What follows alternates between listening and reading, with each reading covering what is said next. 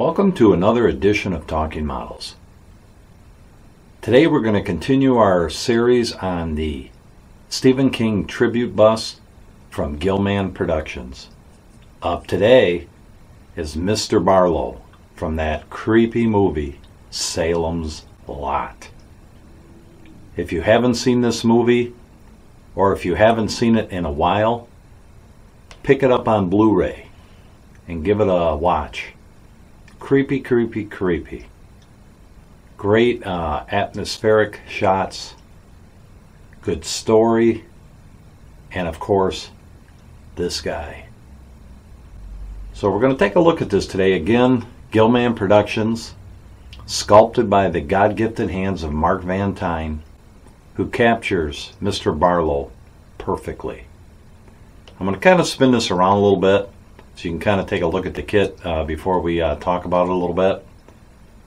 It's a decent size, and of course you get the cobblestone base. You get Mr. Barlow, and you get of course his creepy hands with the claws. And as you go around and take a look at it, you can just see the detail that Mark has captured in this thing. It's just beautiful. Kind of go a little slow so we don't get you dizzy. So much that he's done in here, from the design in the cloak that he had in the movie, the design on the back collar area, to the door that's on the base. We're going to open that door in a little bit so you can see what's inside. Okay, so let's take a little bit time here and just give you a brief synopsis of what I did to paint this beautiful sculpt and to bring it to life. We started again. Everything except the hands and the head was base coated in black. And again, I hand brush all the black on. To me, it just gives a good starting point and helps you build on a deep base coat. So for its cloak, just again over the black, I enlisted one of my favorite colors from Badger Freak Flex, and that is the near black. Through my airbrush, I just spray that on, and you kind of just go a little bit heavier, give it a general coat all over first, just to give yourself the nice base. You'll notice that it just pops over the black.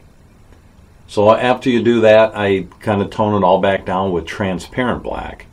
But then I come back in like in the centers all the way around, and I just kind of do a little bit heavier with the near black, just so you can see a slight difference. And it gives you the look that you see here. And really that's all I did with it.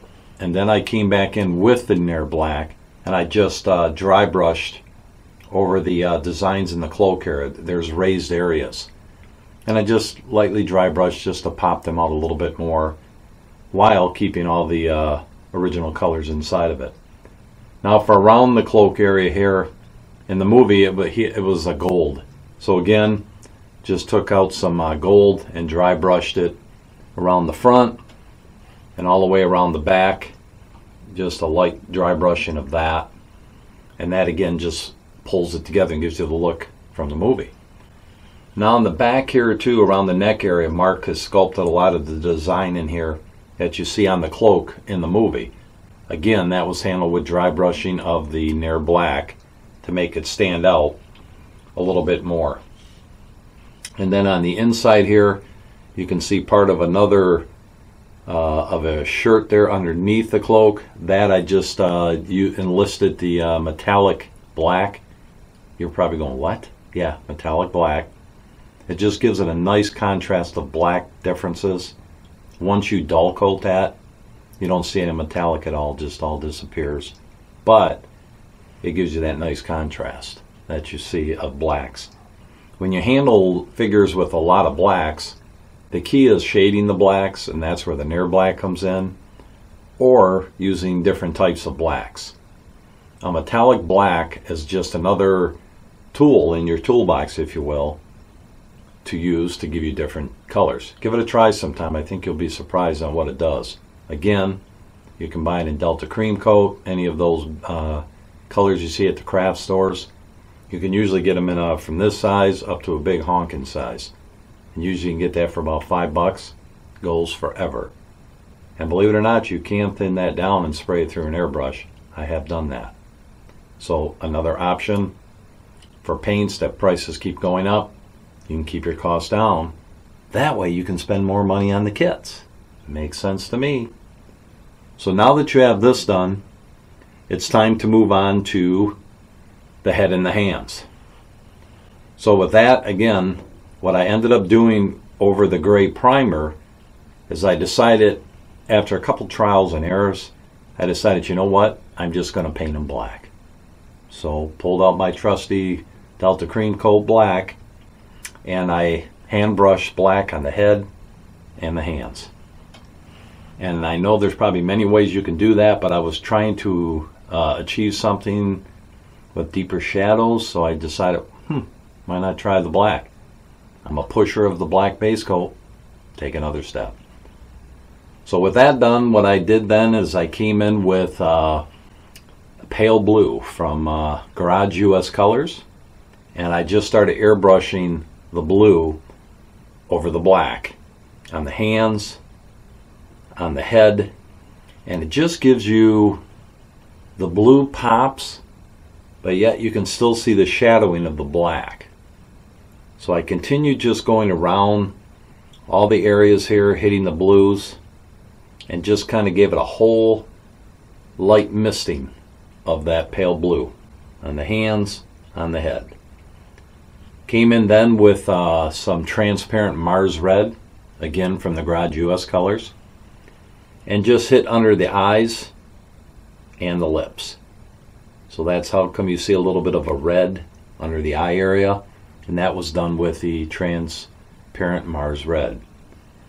So once I did that, I came back in with some transparent black, hit under the eyes, under the nose, and all the folds in the skin. I came in with the trans black and just kind of punched in the shadows. Same with the hands. Just so many areas. I went a little heavier around the knuckles, around where the nails come in. Got to be careful, these are sharp. These are well done and well casted. Bravo, Paul Gill. I mean, these came, as you see them, perfect and no problems at all. So I just kept punching in the blacks. Came in with the veining, mixed in some purple with a pastel, and just started punching in the veinings that you see on both of his hands. The veinings on the head. There's little bits of veins along here. And just kept, working the pastels back and forth until I got the look that I wanted to achieve. So then I came back in again with the pale blue and started hitting the highlights. Came in a little bit heavier. Loaded up my Patriot Chrome, which is great for detailing. And I came in and started hitting the cheekbones, sides of the nose, top of the nose, eyebrows, above the lips, chin area, all the little crevices here, around the ears, on the hands. Just started punching up some shadows. Went a little bit heavier here. I wanted to have a nice contrast from here to the eye. So I punched it up here, went darker in the eye to give him that look. And then I went in with his teeth, and I enlisted again from Badger Freak Flex the Rotten Tooth Tan. Came in and just lightly started painting in each teeth that you see, each tooth, pardon me.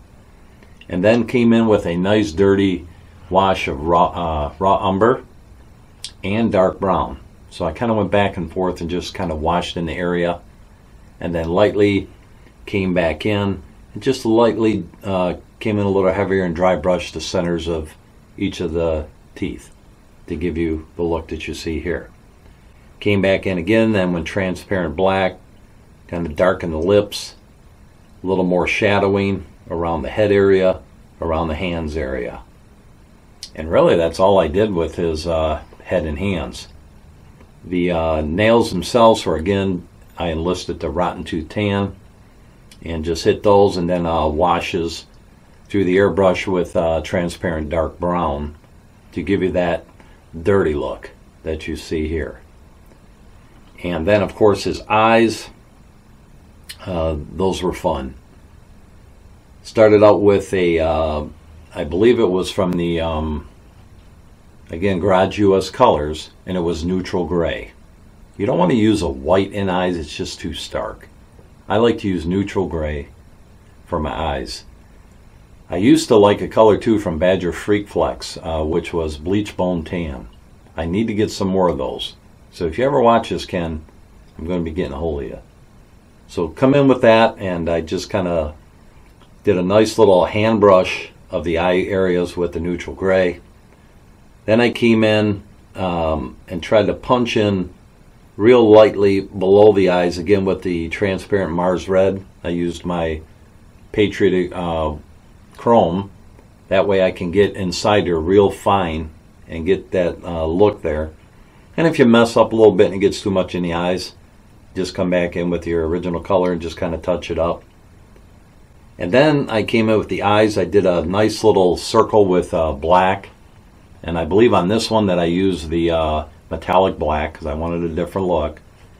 Then I came in with some green on this, and I just kind of did the iris of it in green, and then came back in with the center of the pupil with black, and it gives you that creepy look that he had in the film. And then I came in with some pastels and kind of punched in some redness to his eyes to give it the red look, you know, the distress look, if you will. And that's really all I did with the eyes. Of course, then the eyes were gloss coated. After you dull coat the entire piece, then you want to come in with your gloss coat of your choice. And then you hit that, and it gives you that nice shiny look. And then from there, that was basically everything you see done with him. The base itself, straightforward, all base coated in black. Then I came in with some grays and just started hitting all the stone areas, put in some transparent raw umber to give it some different hues, and it's some dark browns, believe it or not. Transparent dark browns are in there, and then of course transparent black to tone it all down. And also I use a lot of the transparent black and really punch in the lines between each stone just to kind of have it stand out a little bit. And then of course the front, same treatment done there, and it's really a back and forth, punch in more grays, tone it down with transparent black, back and forth until you get what you're looking for. The door itself, over the black, I enlisted I believe the rich brown for this one, which is also from Garage US Colors. Yes, I'm a fan. And I just started punching in the colors. As you see, stands out. Use some transparent dark browns for all the lines and some of the folds in the door. You kind of just punch that in. It kind of just really gives it a nice look, the look you see here. Then again, once you're done with all that, you just tone it all back down a tad with the transparent black, and it just kind of ties it all together. Now you may say, what's behind the door number one? Glad you asked. Mark did an amazing job at this. Behind door number one, you see the two figures that Mark sculpted into this base. If you remember near the end of the film, when our two heroes were battling Mr. Barlow, some of the people started to creep out of the little dungeon in the basement. These were two of those guys. So you can see here, they're on their way out, and basically for them, you could do these in many ways. For me, I just went with different flesh tones, some grays and whites for his shirt, some greens for the other guy here. I just kind of wanted a little bit of the difference, but yet I wanted them to stand out a little bit. The background, I kept working back and forth with transparent reds and browns and transparent black, you know, just kind of making it like it's supernaturally, you know, they're coming out of an area that's kind of different, if you will. And that's what I was trying to achieve there. So a lot of detail work in here. It actually goes pretty good. Believe it or not, everything in these figures, everything here was airbrushed, not hand brushed. This was all done, again, using my Badger Chrome. A really great detail brush, and I can't recommend that enough. Badger and Ken in particular has been very kind to me over the years. I've probably bought 3 or 4 compressors, probably have 5 airbrushes over there, all Badgers, and I'm just a fan of theirs. Great customer service, stand-up company, and I can't recommend them enough. There's a ton of great airbrushes out there. Awada, so many different ones out there that make good brushes. I just choose to use Badger because they've been good to me and I believe in them. So you can see with detail work, it does a lot of great detail work. Again, everything from the flesh tones to the shadings of the faces, everything was done with that airbrush. And so that's how she ended up turning out with the figures along with the base. I believe it's a nice flow and a nice contrast, and they complement each other, at least to my eye. So I'm going to kind of spin it around without the door one more time here. This kit is available. Contact Paul Gill or Mark Van Tine. I will list their Facebook page information. You can reach out to them. Service is great. Castings are flawless. And believe it or not, quick turnaround. These guys are great. Good job, guys. So that's our last look at Mr. Barlow. Unless you watch the movie, then you get more looks at him. One super duper kit, and is available now, just waiting for you to snap it up and add it to your collection. Again, I can't recommend this line enough. They are big enough, yet they're small enough to add to your wall space, if you know what I mean. And mine line the man cave along all the top of my Blu-ray and DVD cases. These guys line the area along the top of the case, and they get a lot of attention. And again, Stephen King, fan of his books, fan of the movies, and hopefully Gillman continues the line. Hurry up with that cycle of the werewolf, or as we call it in the movies, Silver Bullet. Maybe you could even dabble into Pet Cemetery. I mean, there's so many things you could do. So many things you could do with that line, guys. Hope you keep going. So thanks again for stopping in to Talking Models with Troy Naird. Troy Naird is me. What's up? Hope you subscribe. Hope you enjoy these videos. I hope you share these videos. And once again, thanks for stopping in today, and may God bless your day.